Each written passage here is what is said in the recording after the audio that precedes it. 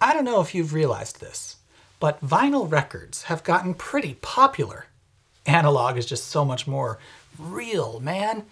And just like those newfangled streaming music services that can put a different audio signal into each of your AirPods so the music can do crazy effects like that, ye old LPs, they hold stereo sound. That's kind of weird though, isn't it? Like, stereophonic means that we have two audio channels. And if you look to other old sound formats, you'll find two separate audio tracks to carry those two channels.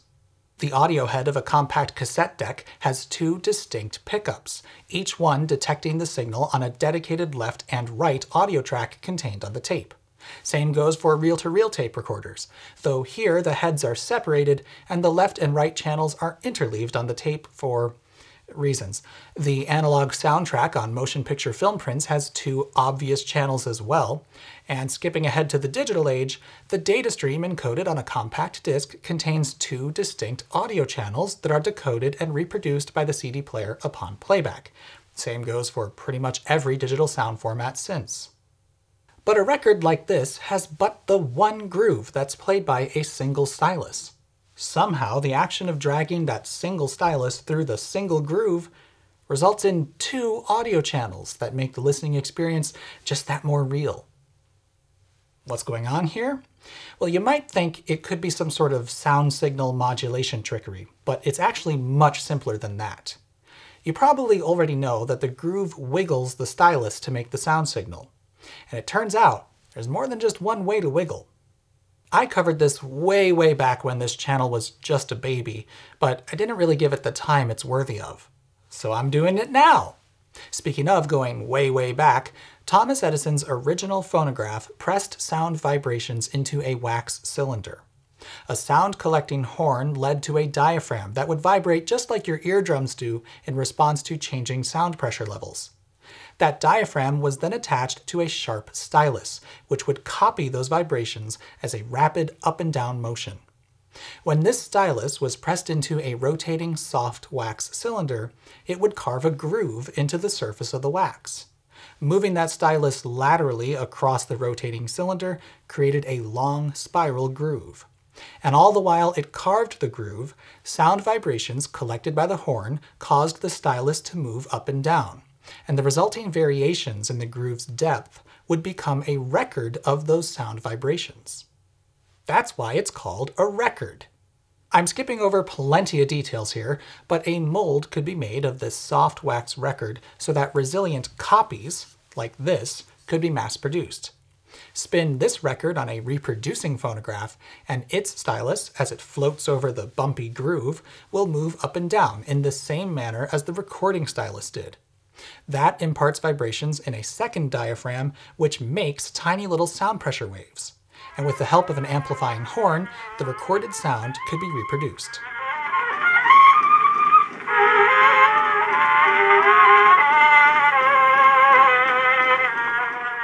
Not terribly well, but it's the 19th century still. Don't expect too much. But then, this guy Berliner was like, cylinders? Really? And he thought of a better way to do this. Instead of wiggling a stylus up and down, you could do a side-to-side wiggle instead.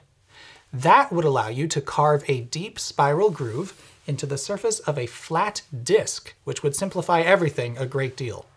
For starters, mass-producing hollow cylindrical records with fine details on its surface, although Edison did figure it out, was quite the process. A flat disc, meanwhile, could simply be stamped. Much cheaper, easier, and faster. Discs were also much easier to handle, less fragile than cylinders, and took up a fraction of the space, in part because you could also, get this, put a second recording on the other side of the disc. Whoa. A side-to-side wiggly groove also greatly simplified the record players. Edison's design needs a worm gear to move the reproducing assembly along, because any significant weight on the groove would destroy the recording, so the stylus just floats over the cylinder. But the reproducer of disc phonographs was free to rest all its weight directly on the record. It was the walls of the groove that held the sound, not the floor. so a steel needle could simply drag along the bottom without damaging the recording. Although playing a record would wear down that needle and you needed to replace it quite frequently. Needles were cheap though, and this arrangement meant the groove would advance the reproducer all by itself, eliminating the need for the worm gear mechanism and its associated complexity. The disc was obviously the better option, so much to Edison's chagrin, the cylinder was done for. As the years went on and we developed electronic sound amplification, thanks in no small part to radio, record players started using much smaller and lighter tone arms fitted with these newfangled phonograph pickups, which turned the grooves wiggling into an electrical signal that we would then amplify and pump into loudspeakers. There's a few different ways we can do that, including attaching the stylus to a magnet which moves within a coil of wire, therefore producing a teeny bit of voltage in that wire as it vibrates. But you could also attach the stylus to the wire instead of the magnet, or even use piezoelectric crystals. There were a ton of ways we tried doing this. Anyway, soon the tone arms and pickups would become so light that a tiny little sapphire or diamond stylus could be used. That allowed for the use of softer record materials with much smaller grooves that extended the runtime of recordings while also increasing audio fidelity. But the fundamental basics of the technology hadn't changed at all. Sound was still stored in the walls of the groove, wiggling the stylus left and right as it flew by. A bunch of refinements over 50 years or so improved the process and made it sound better than ever, but it was still the same concept as Berliner's original discs. All we've really accomplished is make the groove's wiggling more precise so it can better capture the nuances of a sound recording. And we made the thing that the groove wiggles more sensitive to its wiggling so it can reproduce it just as wiggly well. However, now that we've made the tone arm so light and the stylus so small, we don't have to worry about damage to the record nearly as much. And since this world we live in is three-dimensional, we could fit a second signal into the same groove if we revisit Edison's idea and add a little depth. When playing a record, the groove's direction of motion takes up one of our three dimensions, but we still have two axes of motion available to the stylus. If we designed a pickup which could generate two independent signals from the stylus, one for its lateral movement and another for its vertical movement, we could recover a stereo signal from a single groove. So that's what we did. Sort of. What I just described is more than a little askew with reality. I'll explain in a moment. It turns out that English engineer Alan Blumlein, who basically created the concept of stereo sound, would describe in a 1931 patent the exact method by which stereo records would eventually be made starting in the late 1950s. Pretty wild. Stereo records do contain a combination of vertical and lateral movement in their grooves, but it's a bit more complicated than the left channel is vertical movement and the right channel is lateral movement. That would work, but not very well. For a start, the two channels would sound quite different from one another due to differing distortion profiles, so you couldn't get a very pleasant recording. And secondly, a record made this way wouldn't work with a conventional phonograph. Up till now, the groove only ever wiggled left and right, so that's the only direction of movement a conventional phonograph cartridge can detect. If an uppy-downy lefty-righty stereo record was placed on an old record player, you'd only hear whichever channel was the lefty-righty one, and nobody wants that. So instead, we take that up-down, left-right concept and go like this. Now, each of the two channels is recorded on the disc as a diagonal movement, and the walls of the groove will sort of move the stylus around every which way.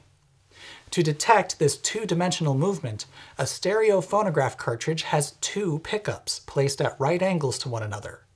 Both pickups share the single stylus, and this whole contraption is set at a 45-degree offset with respect to the groove. With this arrangement, each pickup is affected by both vertical and horizontal movement. And when you hear that, you might wonder how this works at all.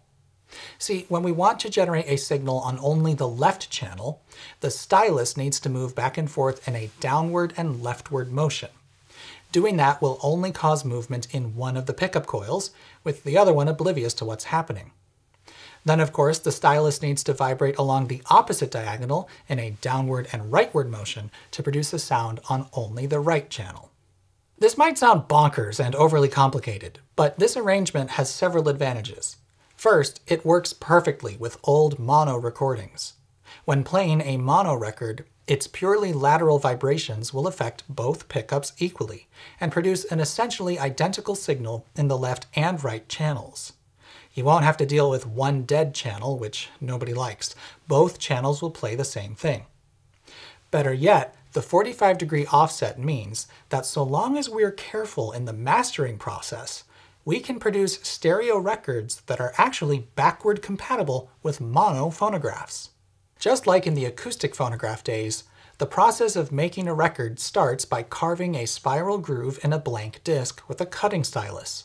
But now that stylus is hooked up to high-speed actuators that precisely vibrate it based on an audio signal. For stereo recordings, the cutting stylus is attached to two actuators, one for each channel, that are arranged with the same 45-degree offset of the playback cartridge. The actuator for the left channel vibrates the cutting stylus diagonally, downward and leftward, with the right channel actuator cutting in the opposite diagonal. And here's why this is such a big deal.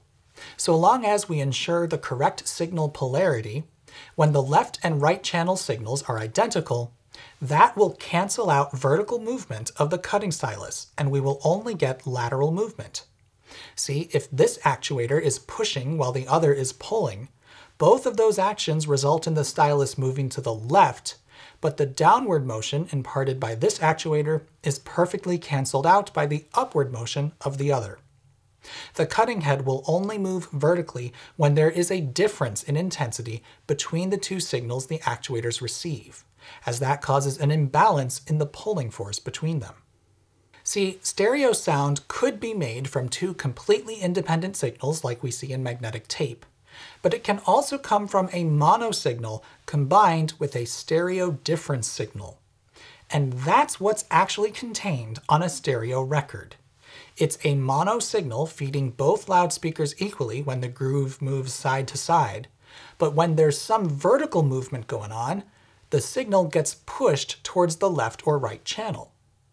Now, of course, this is happening instantaneously, so it's not like we're just panning a signal left and right.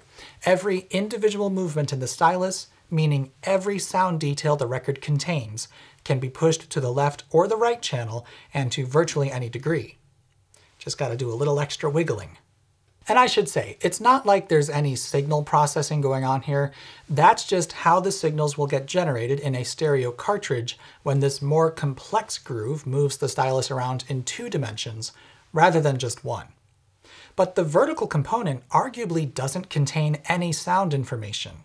It just pushes the sound towards the left or the right channel. I'm sure semantics discussions in the comments will be fantastic.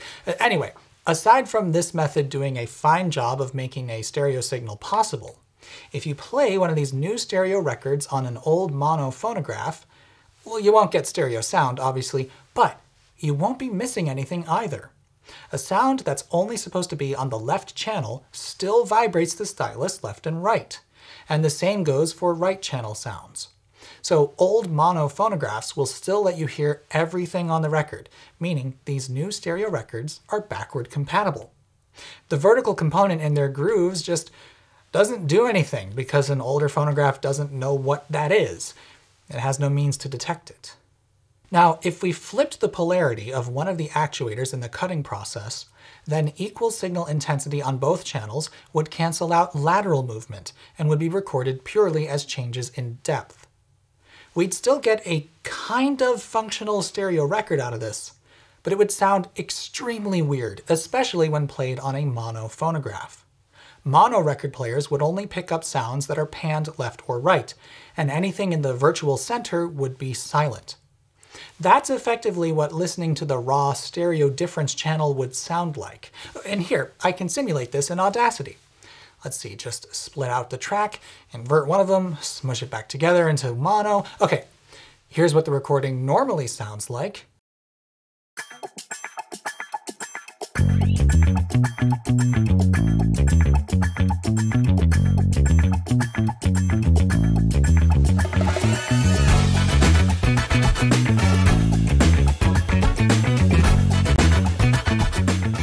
And here's a simulated stereo difference channel.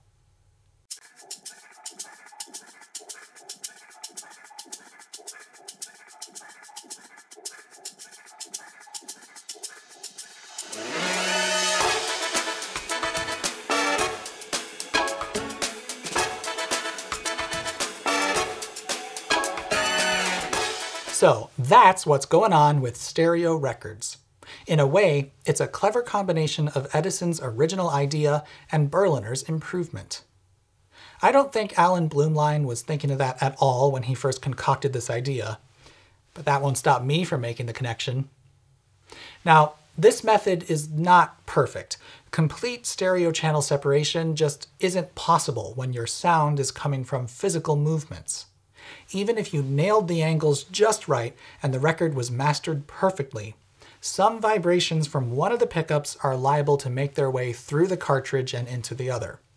So no matter how staunchly someone defends the sound of vinyl, records are objectively pretty bad at isolating the two channels. But it's still really clever, and the effect of having two channels is just that, an effect. It doesn't need to be perfect to make a huge difference to the listening experience. You like jazz?